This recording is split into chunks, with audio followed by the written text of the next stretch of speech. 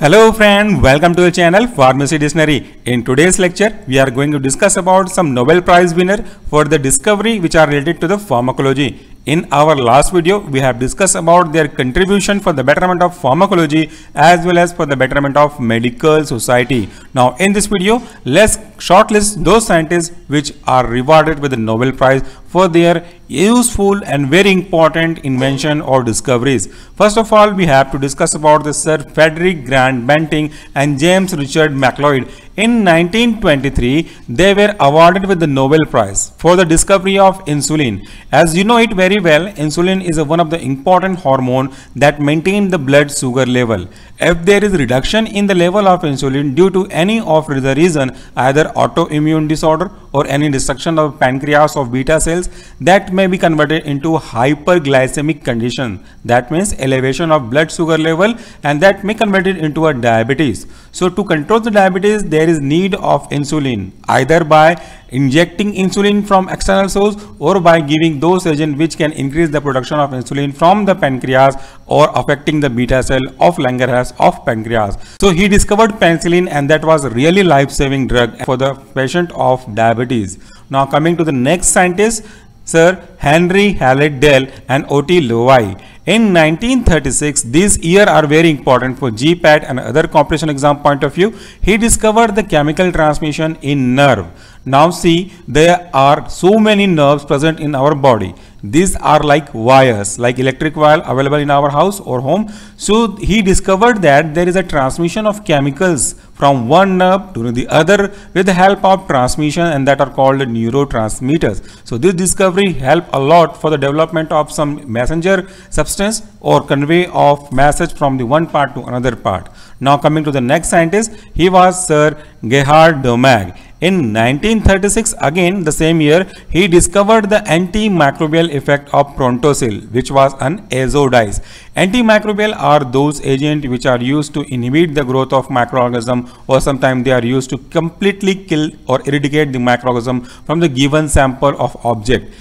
Agent which reduce the growth of microorganism or make it constant is called bacteriostatic, but those agents which kill the microorganism completely are called or considered as a bactericidal in case of bacteria and microbicidal in case of different types of microorganism. Now coming to the one of the most and prestigious discovery in field of microbiology as well as in the pharmacology, and that was done by Sir Alexander Fleming. This is one of the most important theory, I must say.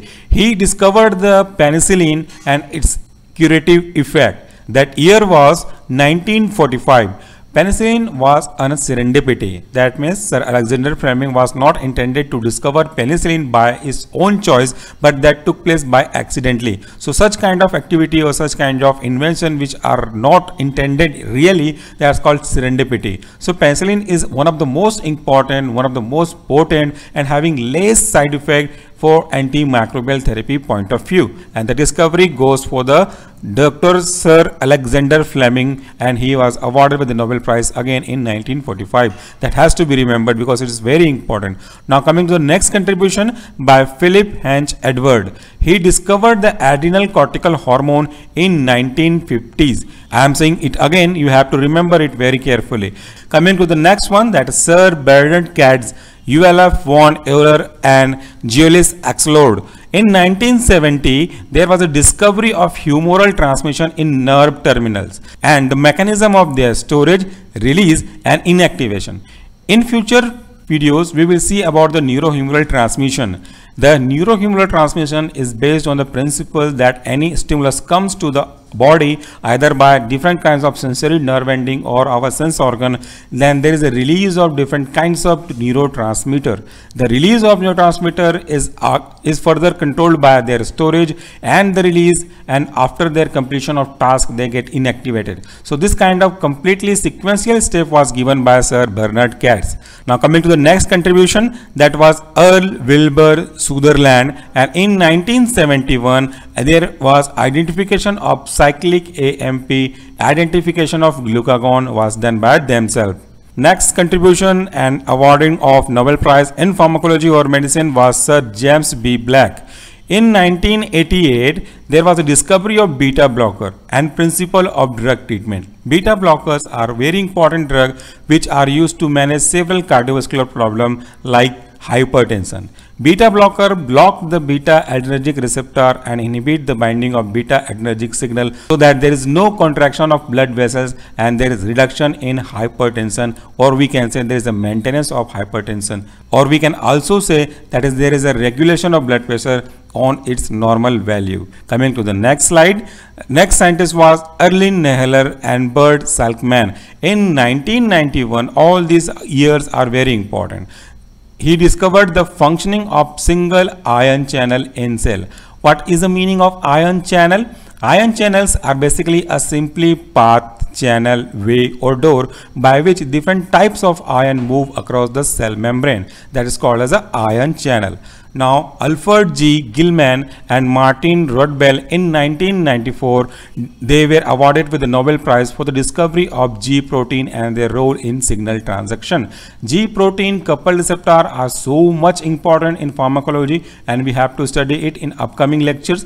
And he discovered also the signal transduction with the help of G protein, which regulates so many body physiological function as well as pharmacological activity. Now, coming to the next contribution for which they have awarded with the Nobel Prize was Robert F. Furgot.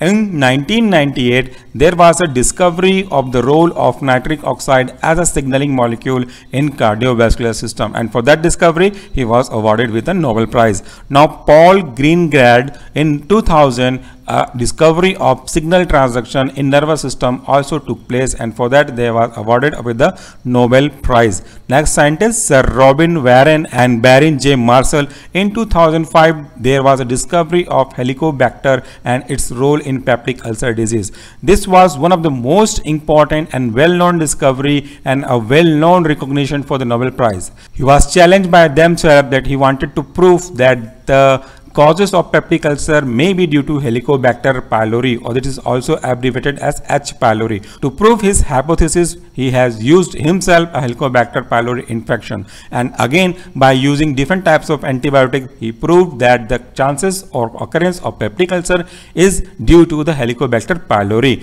Now, coming to the next scientist, that was Francois Barré. In 2008, there was a discovery of HIV virus. Now, next one is William C. Campbell, and in 2015 the Nobel Prize was given to him because of the novel therapy against infection caused by roundworm parasites. At the last of this video, Tu Youyou was awarded with the Nobel Prize in 2015 for the discovery of concerning against the novel therapy of malaria. He discovered different types of therapy which was not as like traditional therapy, and that was very useful for the treatment of malaria. So these were some scientists who were awarded with the Nobel Prize for their contribution in the field of pharmacology. Thank you very much for watching and listening this video. Namaskar, take care.